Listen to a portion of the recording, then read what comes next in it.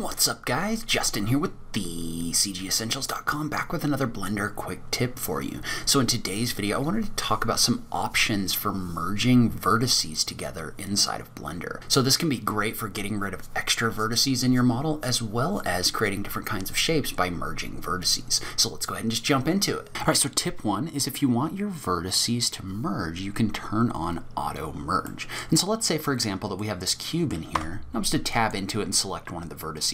And we're going to go ahead and turn on snapping, and we're going to set snapping to vertex just for this video.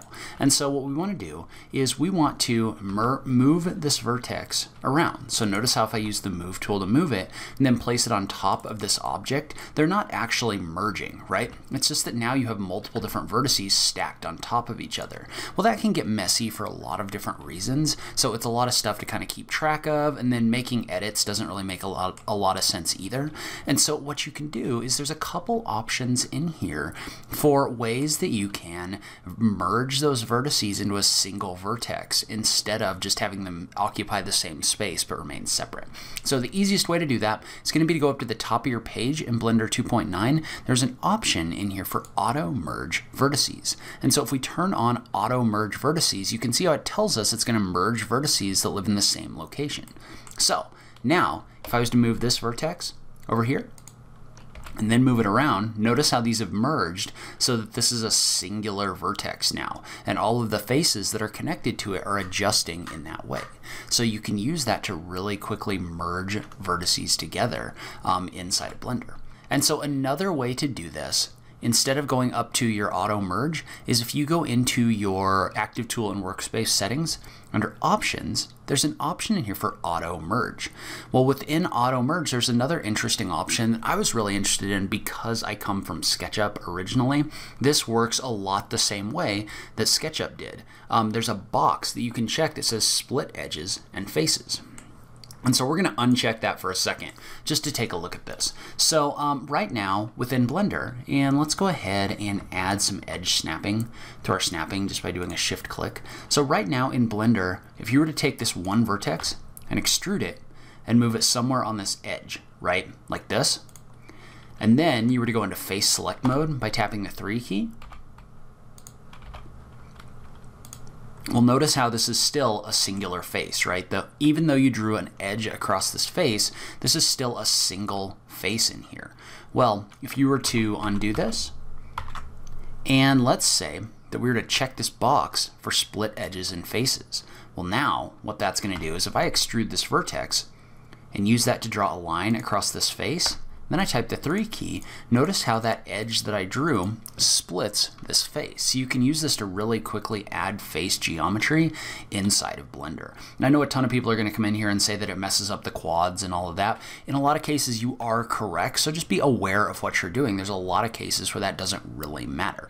In this situation, I'm not really super worried about that. So you could use this in order to create multiple splits across multiple different faces to get more editable geometry in here.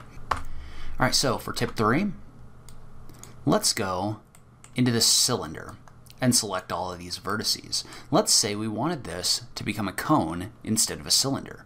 And so what you could do is you could scale these all in to the center. You could tap S and then hit the 0 key, and as long as we have the merge vertices set up, these are going to merge together, right? But there's also a different tool set in here that allows you to do that really quickly. So if you select this, you tap the M key, you're going to get a bunch of merge options in here. It's going to give you options for merging at center, at cursor, and collapse.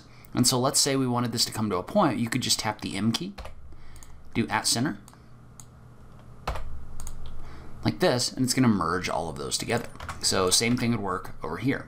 Right? If I was to select all of these vertices and do an M, merge at center, that's going to allow you to merge all of those in at the central point between all of those vertices. So you can use that to really quickly merge your vertices inside of Blender. So in addition, let's say that we didn't have auto merge turned on, right? And let's say that we had a shape, we'll just add maybe a UV sphere. Let's say we had a ton of vertices that were on top of each other. It's just kind of a mess, right? Something like this. But if if you were to click on this, notice how these are still all individual vertices, right? So you have a ton of vertices that are just kind of stacked on top of each other. Another example of this is if you were to take a face and tap the E key to extrude it and then decide you didn't want to do that and hit escape.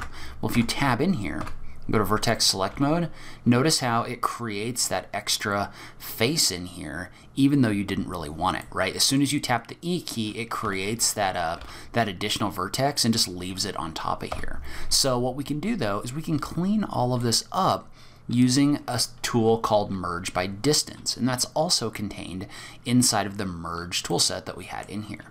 And so what we want to do is we want to select all of these. So I'm just going to tap A, then tap the M key.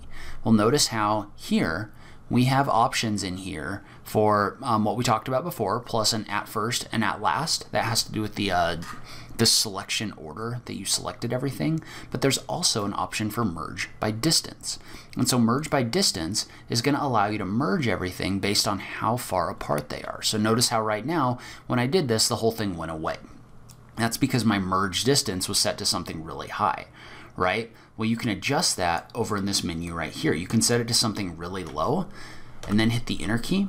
Well, if you do that, then click off of here, notice how now you don't have that extra geometry in here, like you don't have that extra face. All of those have been merged because they were in the same location. So what that did is that merged everything that has a certain distance between it into a single vertex.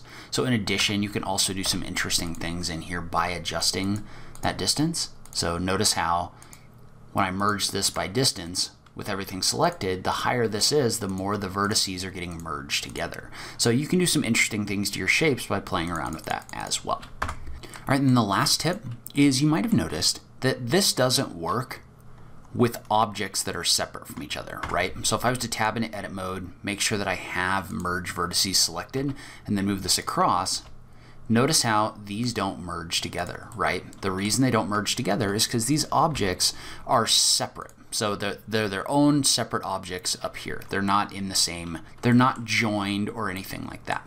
So you're just going to select these and you're either going to do a Control J or you're going to go up to Object and you're going to click on Join.